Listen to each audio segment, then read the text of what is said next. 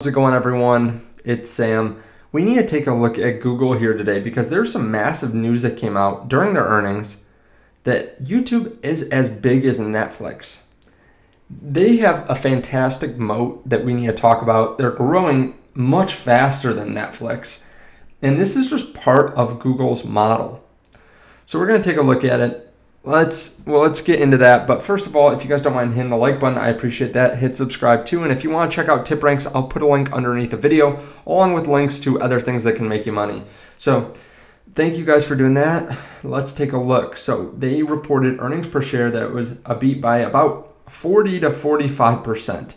They crushed earnings. Now, this is not the same growth that they had seen in the quarters before, but still significant growth coming from Google. And the fact is they had a great quarter last quarter.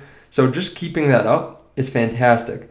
Analysts moved up their their estimates for next quarter because they had such a strong earnings this quarter. Hopefully they can continue to beat.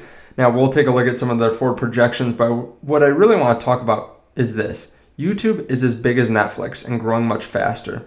So Google released some information about YouTube's actual ad revenue. They had $7 billion in ad revenue, and this is significantly higher than it was in 2020. So they had in 3 months, just this last quarter, they had $7 billion in revenue compared to $7.3 billion for Netflix. However, they had this about the same amount in 2020. So they had $7.85 billion in all of 2020, and now they're matching that in one quarter. So a huge growth sector of their company. Now, that's not everything that YouTube actually generates. That's just ads. Subscription fees, the type of revenue Netflix generates, are actually in a separate category for Google. Now, they didn't explain how much that was, but they said the company is filing noted that the entire category of revenue grew about 1.5 billion to 6.6 billion, and they credited YouTube subscriptions for the growth ahead of other factors. So they did grow significantly. I mean, we don't know exactly how much that looks like, but the fact is the subscription category is 6.6 billion. So you would think, okay, they probably had some subscriptions before, and then the majority of this 1.5 billion is now from YouTube. So I think we can conservatively say anywhere from 500 million to $1 billion this last quarter. Just $1 billion of this 6.6 billion is probably from YouTube. So that puts them above Netflix. Now that's kind of crazy when you think about it, right?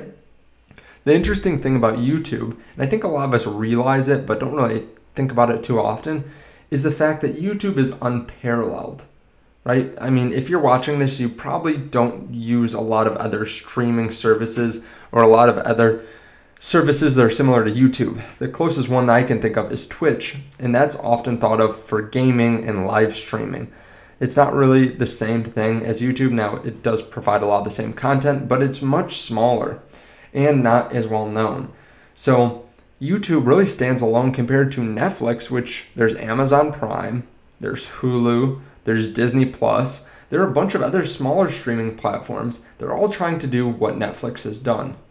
Now, I will say it's probably going to be harder for YouTube to grow as much as something like Netflix. And I guess there are two schools of thought on this. First of all, you could say, okay, first of all, Netflix only has about 200 million or so paid subscribers. If they get up to 1 billion, that's still only 1/7 of the world's population, and that's a 5x from here. YouTube already has a lot of people that watch it. It's going to be harder possibly to spread that, but also there isn't the cost barrier. There's not the pay-to-play part of it, right? Where you can just start watching YouTube right off the bat as long as you have an internet connection and it's not illegal in your country, you can start watching it, which is interesting. The other thing is there have been research articles or just research in general that says if you use YouTube, you will get a better return on your investment for advertisers than just using something like TV. So that is going to be really interesting to see if more advertisers want to move over their money over time. They say here that advertisers that shift 20% of TV spend to YouTube could see a 25% increase in total campaign reach with a lower cost per reach of 20%. So again, a lot of advertisers might start moving over to YouTube instead of putting it in TV or in newspapers or in Facebook ads or whatever else, right? I think it's a lot more engaging than a lot of other forms of advertising. Now, looking at Google overall, we're sitting around $2,720 on GOOGL. Now, there are two different tickers, but this ticker for Google is 2720. This puts them at about $1.83 trillion market cap, not billion, but trillion. Now, compare this to Netflix. Netflix is very small comparatively. I mean, it's about 1/8 or 1/9 the size. So we're talking about YouTube, which is still, it's growing faster and brings in more money, but also it is just one part of Google's business. But that being said, I would guess it is a lot cheaper to run than Netflix. Fact is, they don't have to make a lot of content. I mean, they do make some content, but people that use YouTube often aren't using it to get content created from YouTube. Now, they do have some content like that to hopefully bring in more subscriptions, but that's not why I think the majority of people get YouTube anyways, the paid version, because they just don't want ads. They want to be able to play it when their phone's off. That's why I have it. So overall, that is, I think, a really interesting metric that you have to look at if you are investing in Netflix or investing in Google or really any streaming service. Now, let's look at some forward projections. I was just looking at Facebook and Google over on TipRanks. So we will just look at Google here. But if we take their earnings per share and make that a run rate, so we multiply the last quarter by 4, that puts them at 111 essentially earnings per share over the next year. That means that at the price per share that is now, we have a forward PE ratio of about 24.6, assuming no growth from this last quarter. Now, I realize that that is higher than a lot of other blue chip plays, but their year over year growth for just this last quarter is 62%. So they have been growing revenues quite quickly, and their earnings per share was actually something like 160% year over year for the quarter.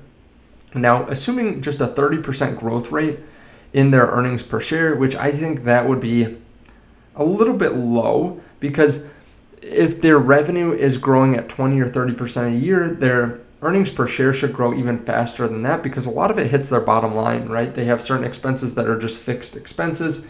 But let's assume they go up 30% a year, the earnings per share, for 5 years. That puts them at $411 worth of earnings. So at a 5-year forward PE ratio, they're at about 6.6. You look 5 years out, assume this growth, it's at 6.6. They also have a lot of cash on their balance sheet. So after paying off all expenses, they have about $38 billion in cash. You might be saying, well, that's great, but maybe they should have a little bit more than a $1.8 trillion company.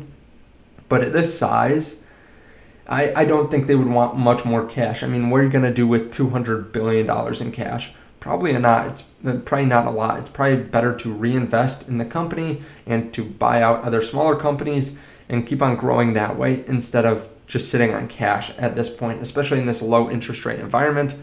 So that is where we are sitting right now with Google. I own Google. I plan on buying more. I really like it.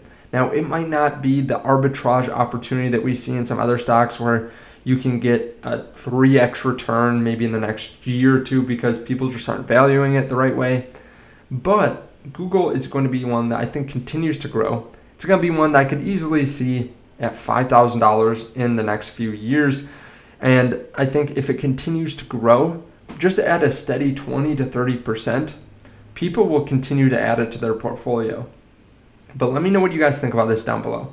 Thank you guys so much for watching. If you guys want, you can check out the link down below to Webull. Sometimes they give you sweet free shares like Facebook. I got a free share of Facebook a couple months ago, so definitely check that out. All you have to do is deposit $5 on their platform, I believe, and then you can get some free stocks. But don't quote me on that. It might be 100. Just throw in 100. 100 is safer to get those free stocks, and even after that, you can take it out if you want.